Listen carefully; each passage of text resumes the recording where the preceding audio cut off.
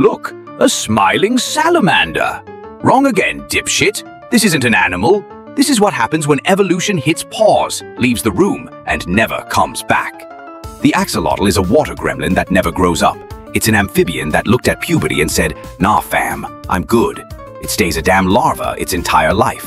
It's like if Peter Pan drowned in a biology experiment. But wait, it gets worse. This little fuck regenerates like it's got DLC cheat codes. Lose a leg? Boom, new leg. Lose an eye? Boom, new fucking eye.